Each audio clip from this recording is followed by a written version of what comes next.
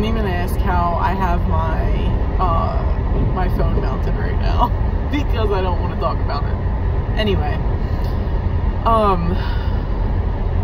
first things first, I just found out today that I have strep throat, and I'm not happy about it. Anyway, so for those of you who care or who may not know, roughly like December of 2016,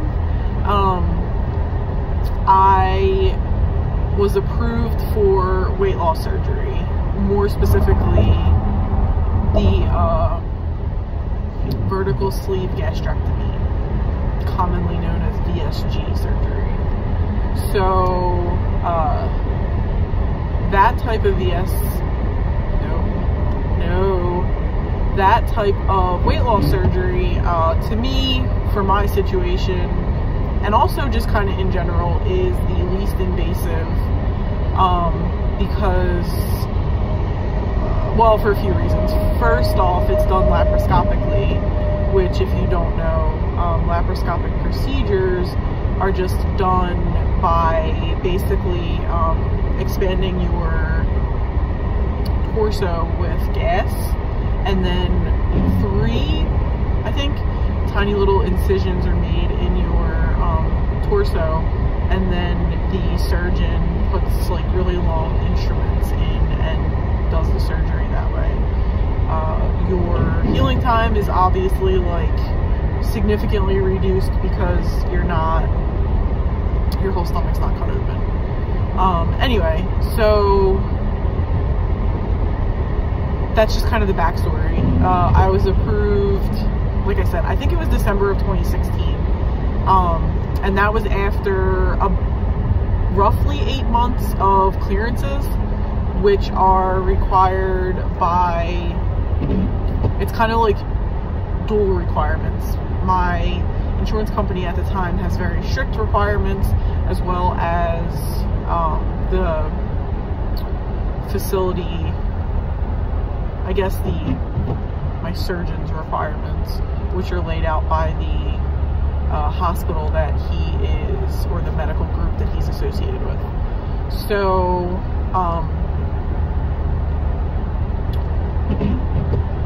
I was cleared, and basically right as I was set to schedule a surgery date, I found out I was pregnant with Everly, so obviously I couldn't have surgery. And unfortunately, your clearances do have like a statute on them, so depending on what type of clearance it was, the max is generally like 2 years before they expire, which would mean that if you wanted to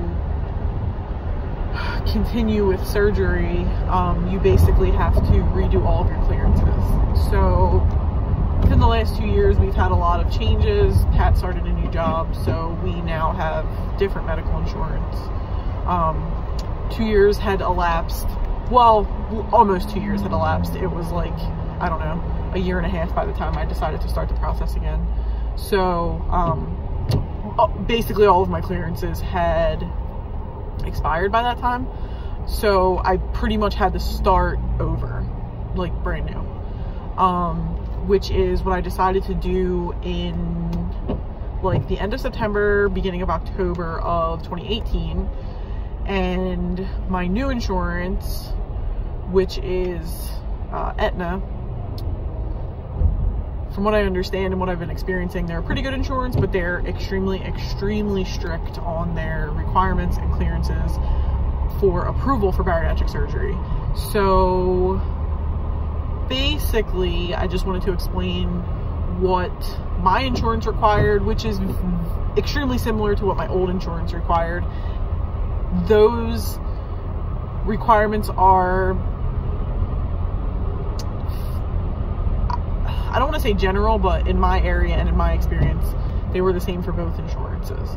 So basically, depending on your surgeon and what hospital or medical group they're affiliated with, they, in conjunction with the insurance, have their own requirements.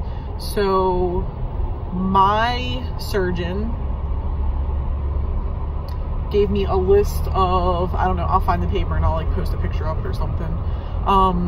There are numerous things that could be required based on your specific medical situation. So aside from me being overweight or morbidly obese, I am otherwise healthy. I don't have any chronic medical issues. I don't have high blood pressure. I don't have diabetes. I'm not pre-diabetic. I mean, aside from like my back pain and stuff, but that's all basically weight has contributed to that. So otherwise, like, I'm not on any medication or anything like that. I'm just overweight. So clearances for me were really easy. Easy in the sense that I didn't require any follow-ups after I did the clearances. I just did what was required and that was it. So I'll just quickly kind of go through my experience and what I can remember off the top of my head because I'm driving home. So there are different facets to your clearances. They kind of want to hit a bunch of different areas, I guess. I don't really know how to explain it. So medically wise, you are required to have basically like a CBC blood work done. They test for cholesterol, like literally everything. You just have a complete workup done of your blood work. Mine was fine. My vitamin D was barely deficient, so they prescribed me vitamin D, which I take twice a week when I remember, and I think it's like 50,000 milligrams or something. Other than that, everything was fine. My levels of whatever they were checking for were all in the green, so I'm good. Blood work was the easy thing. Depending on your insurance,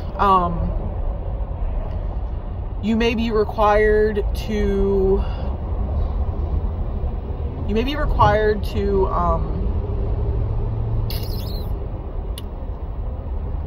partake, I don't know. You may be required to, I'm trying to think of the right word for it, and I can't.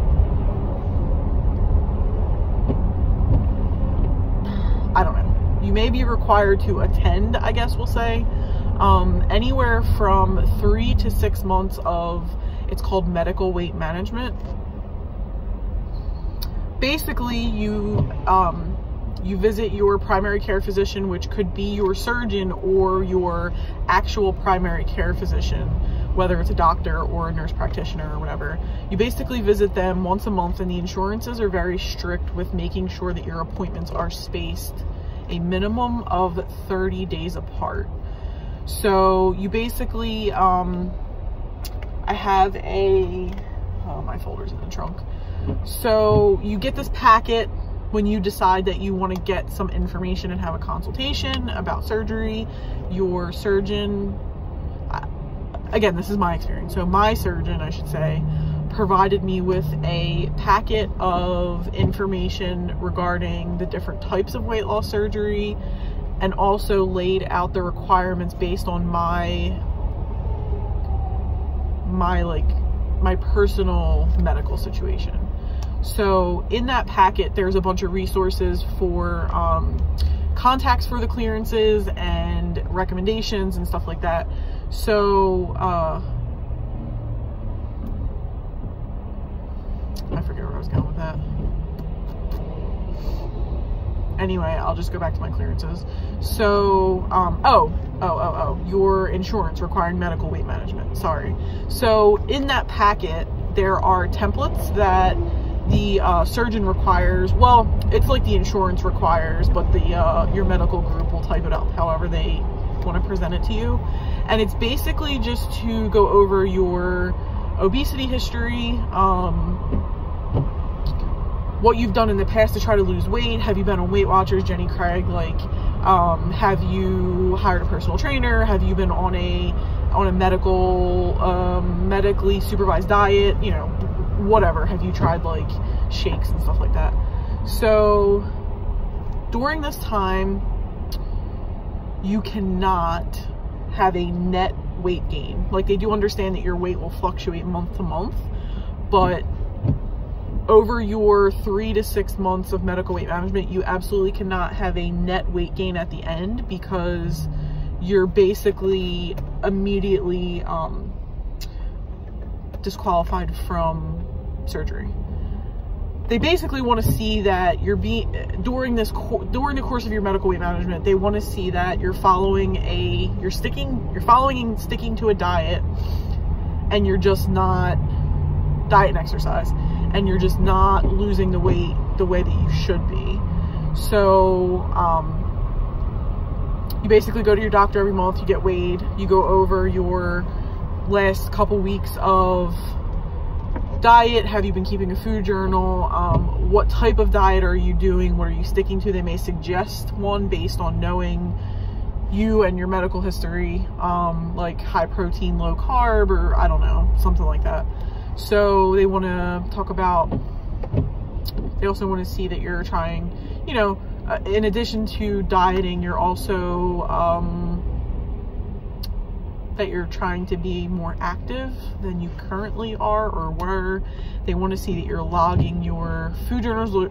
Food journals are extremely important, and that's just something that I am terrible at. I shit the bed all the time. I have MyFitnessPal, I've tried an actual journal. Like, I'm just terrible with writing things down or keeping track. Like, at the end of the day, I can probably sit and figure out what I ate, but like measuring food and stuff like that, I'm terrible at, which I have to work on because I won't have a choice after surgery. Anyway, and that's the same thing for anywhere from 3 to 6 months. Even if your insurance, if there's a case where your insurance does not have a requirement for medical weight management, the medical group that you decide to have your surgery through probably has some type of requirement themselves. So, I mean, me personally, I'm going through Penn Medicine, Pennsylvania Hospital in Philadelphia, but they're in Jersey and everywhere. So Penn Medicine still requires 3 months of medical weight management through your primary care physician or your surgeon, even if your insurance does not require any medical weight management. It's very rare that insurances would not require some type of medical weight management, because they're the ones that are paying for the surgery. So they want to know that you're serious about it. They want to know that you're trying everything that you possibly could to lose the weight, and it's just not working. So I do know TRICARE, like the military insurance, they actually don't have a requirement for medical weight management, but Penn Medicine still does. So regardless, you have to do a minimum of 3 months of medical weight management if you are considering Penn Medicine as your provider. So my personal insurance required 4 months this time around, as opposed to 6 months last time. We just had a different insurance. So 4 months of medical weight management, which you're basically simultaneously doing all of these other clearances at the same time. So I had my first medical weight management appointment October 28th, 2018. It was the 28th or the 29th, because my appointments, my consecutive appointments have always been like the 28th, 29th, or 30th, depending on when I can get in and my work schedule and stuff. So, sorry, I put my steering wheel up like really high so I could record this video.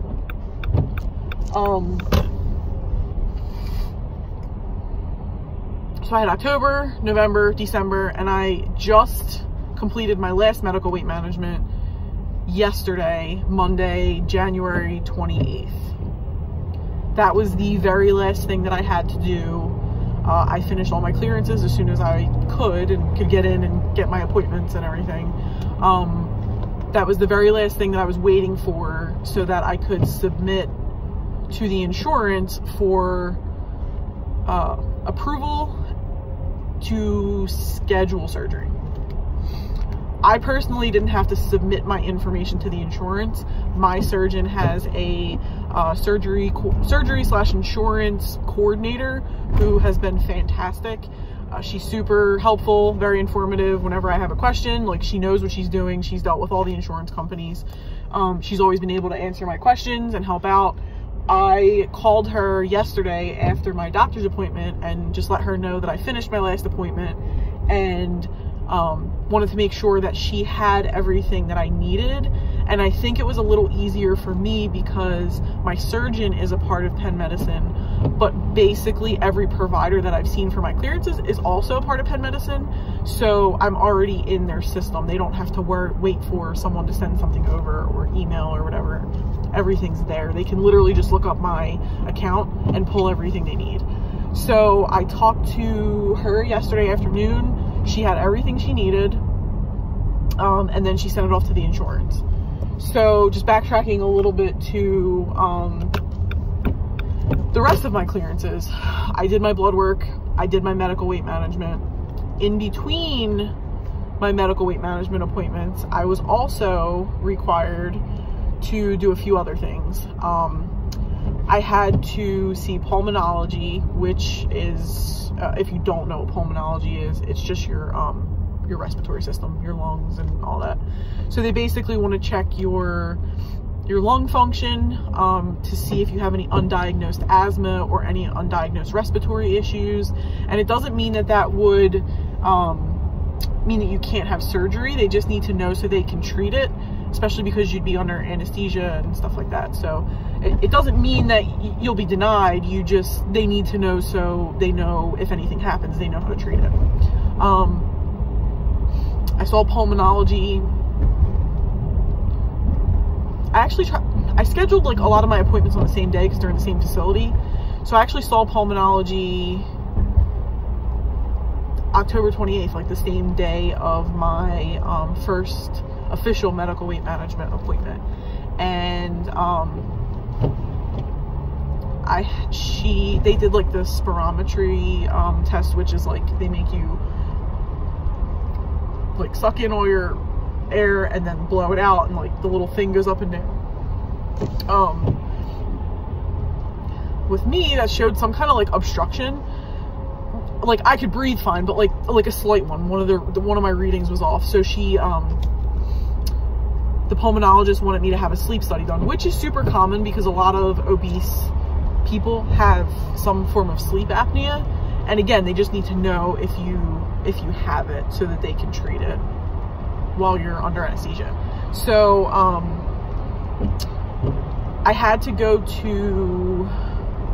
have a couple other breathing tests done just because the reading they were getting from the one in the office was a little off. So they wanted me to have further testing just to see if it was just off or if I actually had any type of issue. So I had like a pulmonary function testing, it's called, done. I don't know if anyone's ever had it done.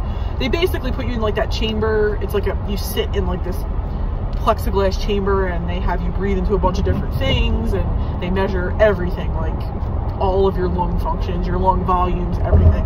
And then they just report back to your pulmonologist to let you know their findings, if they saw anything, if they think you have asthma or anything like that.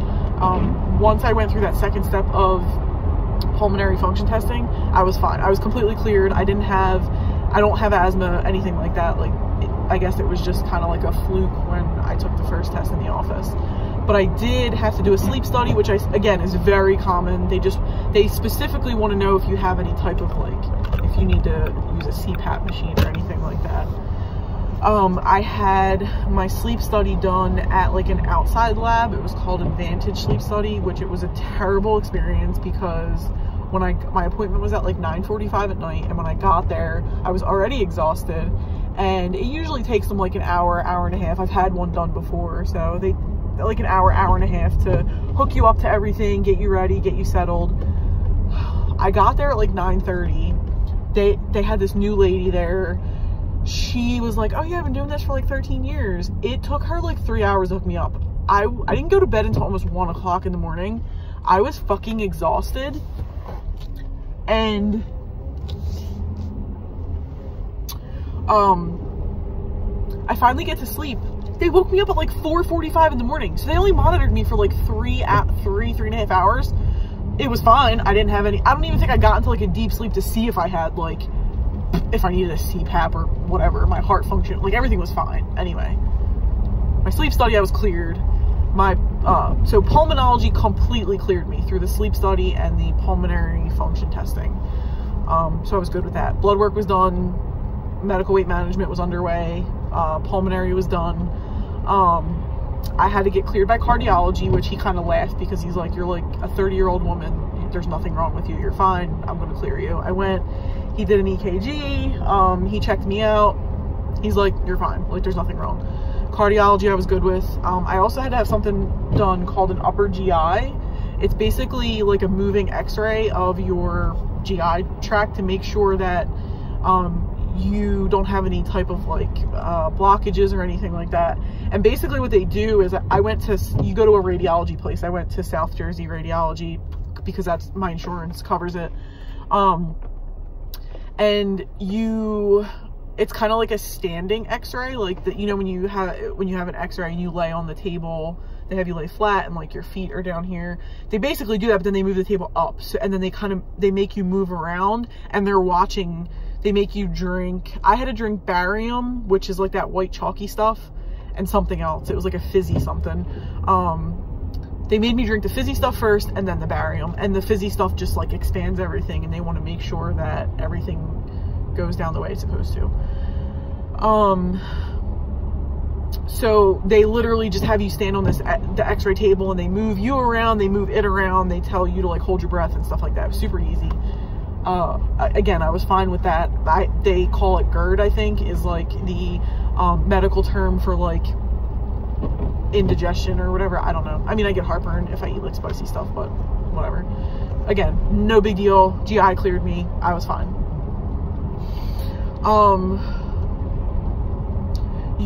So all of those things were covered like by medical insurance. They're just appointments. My insurance requires referrals, which was super easy to do through like my Penn Medicine. I just go on and tell them when my appointment is, who I want to see, what it's for. They send off the referral, the approval, and then like it's done. I don't have to really do anything else. So you also have to have a psychological evaluation. Like literally, I had to go to Hall Mercer and talk to a psychologist. It was really weird. That is not covered under your insurance, depending on your insurance in some cases, but they're very limited to which insurance companies I guess they work with, but none of my insurances covered it, so I had to pay twice for this, and it was $275. Whatever. So I went to my appointment. They basically just want to make sure that you're mentally ready for surgery, because everyone's like, oh yeah, it's just so easy to have weight loss surgery.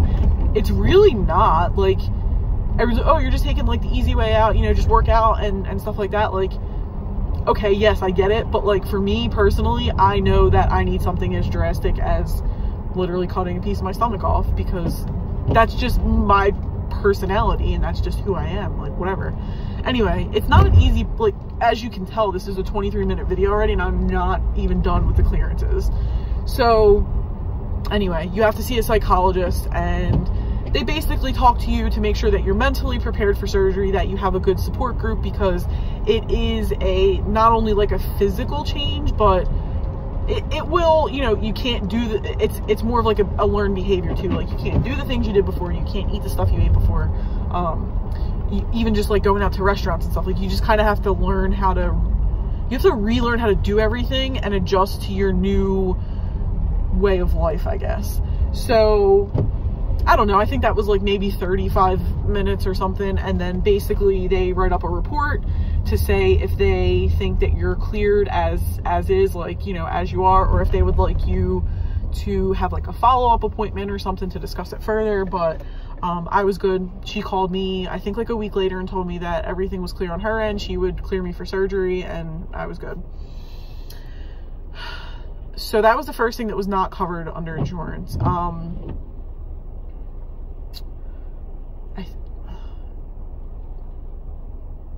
I think that's everything. I have to look at my paper, but for right now, if I have anything to add to it, I will, but I think that's everything.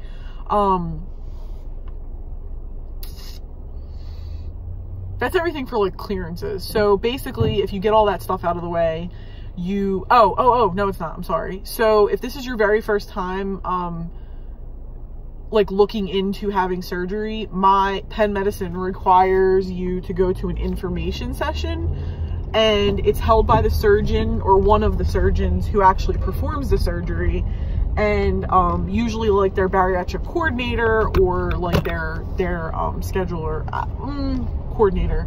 My surgeon has a fantastic one. Her name is Linda, and she's like the nicest ever, and she's just awesome. So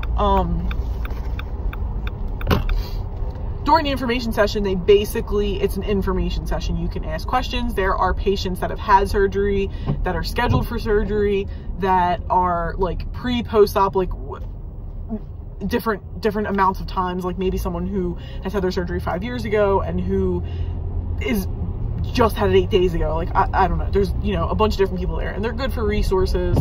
But but my surgeon is a guy. So they basically go over the different types of surgery, obviously some of the risks that are involved with them, what you can expect weight loss wise if you stick to their program, and basically just goes over all of the technical stuff, asks if anyone has any general questions, gives a lot of good resources for information for you to do your own research, which is super important because, you know, you do have a consultation with the surgeon, but they'll make their recommendation on what type of surgery they think you should have based on you and your specific situation. But it is up to you to do your research to see what you feel would be the best fit for you and your lifestyle, and, you know, depending on how heavy you are, and, you know, there are a bunch of different factors that play into it. So information session is required, as well as a support group. So I didn't have to attend an information session this time around because I had already attended one, and those don't really expire because it's just an information session. That is more of a Penn Medicine requirement. It's not an insurance requirement. So the support group, same, is also a Penn Medicine requirement. It is not an insurance requirement. It's kind of the same as the information session, but it's a support group. It's basically what it says it is. It's more geared toward people who are post-op, who have had the surgery, and again, people who are 2 weeks out of surgery, 8 weeks out of surgery, 5 years out of surgery. Like, it's just to go, you know, ask questions and, hey, how did you guys feel about this, or what did you experience here and there, and, you know, just a support group. So that is required. You're required to attend one. They would like for you to attend more. I probably won't, but who knows? I went to my one and that was it. We'll see. So I got everything done from October to January, and like I had to wait for cardiology because they were booking like two and a half months in advance or something. So I finished everything. My very last medical, like I said, my very last appointment was yesterday, the 28th. So basically right now I'm at the point where I am waiting for insurance approval. They could come back and say, oh, we want you to do these additional steps, or they'll just come back and say, yep, you've done everything we've asked, you're approved. You can go ahead and schedule surgery whenever your surgeon, whenever their schedule allows. When that happens, when you get approval for surgery, you then have a few more things that you have to do, but they aren't necessarily clearances. You have to attend a nutrition class, which again is not covered by insurance. You have to pay for it. It's $200. And I will also,